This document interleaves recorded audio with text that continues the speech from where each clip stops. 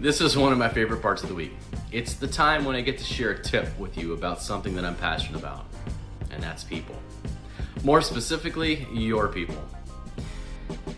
So when you have a disliked management member in your organization, it's complicated. Maybe you've known for a while that that person isn't a strong boss, but you kept him or her on your team because of a particular skill set. Or perhaps you run a family-owned business and the person is a relative. For many reasons, having a bad leader is an issue that can be difficult to address when you first learn about it from your employees.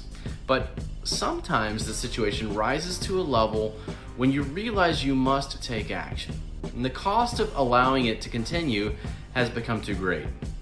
According to a recent Gallup poll, 50% of employees have left a job to get away from a manager at some point in their career. Now, that's a lot of people.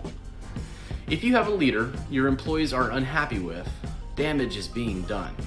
The question that you need to figure out is how much? You'll also need to factor in what you might be losing in terms of employee productivity. Try to put a realistic dollar amount on what the situation is costing you in all areas. Then, look at the risk-reward ratio of keeping this person's position unchanged. Are there reasons you've been keeping this manager in place more valuable than what it costs?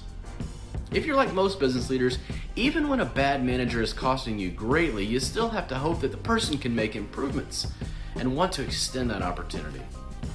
That's why the first option is to try coaching the disliked manager to be better. This may be the fairest place to start if you haven't intentionally invested in developing this person's leadership skills in the past. But maybe you've already been down that road and the efforts were unsuccessful. So a key to your company's success is making sure that those who are in leadership positions are capable of getting things done with the people they're managing. When you have a bad leader, the cost of not taking action to address this person's behavior is often greater than the discomfort of handling it.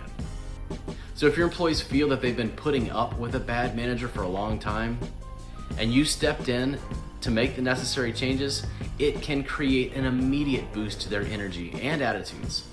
So take advantage of this opportunity to re-energize the rest of your team because they're going to be receptive to you in these moments.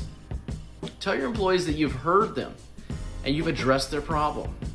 Thank them for their patience and loyalty, and if applicable, explain that you're going to spend time getting the right person in this role.